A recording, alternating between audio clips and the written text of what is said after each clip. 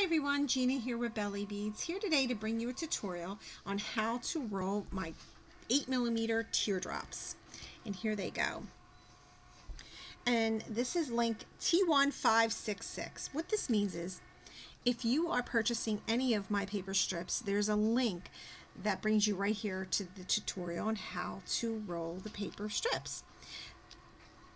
And I have to apologize for the noise behind me. We are constantly cutting strips, so they're the machines going. I use a Cricut machine and we have several, so they're in the background. I apologize. I also sell the bottles here, and they're filled when you purchase them with Elmer's clear glue. I love this. You get 3 bottles for $1, and you get a funnel with it. Also, I want to mention, a lot of people have mentioned that sometimes the nozzle will get clogged up. The best solution to that is always continue to have this rubber stopper on there. That really eliminates any clogging issues. And of course, if you're in the middle of rolling beads, you want to make sure take this off. It's a little bit more comfortable while rolling your beads. So let's get started. So for the beginner, you want to go ahead and condition your paper. And what this means is just running your fingers through the paper. It allows the paper to be a little bit more durable when you're rolling, a little bit easier. And as you can see, while I'm rolling this, conditioning it, I might say, you'll see how it curls. All right. So that makes it for a little bit easier roll.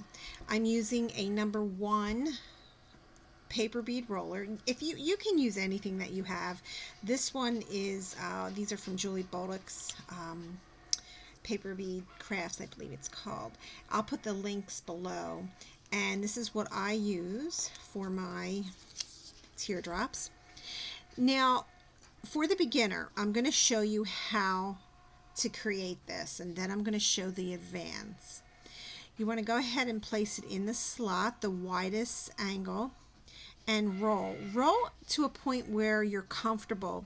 Don't roll too fast, because what I want you to keep noticing is, I'm going to bring this up to the camera, look at the sides, make sure they're always symmetrical, make sure that they're always the same size. Now if I was, I'm going to purposely do this to show you, if I was to do something like that, this side is wider than the other. You don't want to do that. You want to keep this piece of paper centered right in the middle there, and just roll normally. I wouldn't roll too slow, too fast, but the slower you are, of course, that's the best way. Towards the end, you want to keep notice. See how I want to keep that piece, keep it centered. I'm going to place some glue. I'm very generous with my glue, by the way, because I like to prepare it for glazing, and by running it through my fingers, the entire bead allows for that to happen. Now right now it looks like a little egg, but it isn't. When you're taking this off, you want to push it off. Here comes the teardrop. Now you want to get one end, and you just want to push it all the way like that. This is for the beginner, okay? I'm going to show the advance, but there you go. There's your little teardrop. Okay? Now for the advance paper bead roller, drum roll please. You want to go ahead and condition your paper, and you want to get the smallest diameter of a pin that you have in your roller. When you're rolling it, I want you to be mindful of, watch this side. If you can see, watch that side, not this side. While I'm rolling it, you're going to notice that the other side is becoming a little bit more fuller. This side is getting a little bit more pointier. And you want to slowly do this, because you can go off track.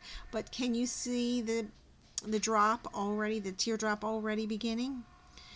And then the bottom here is becoming a little fuller. Now you're going to get these little flyaway papers. You just want to push those out of the way. As you come towards the end, grab some glue, and there you go. Now you can see the actual teardrop, I call them, actually taking place. Want to push that off, And there you go. There is a teardrop. You don't have to do any pushing or anything, but for the beginner, you want to go ahead and do it the other way that I had showed you. All right. So if you like this video, please give it a thumbs up and subscribe if you have not. It really helps my channel and allows me to create more videos. All right, and I will put everything in the link below, bellybeads.com. Go check it out. All right, and have a great day. Thank you.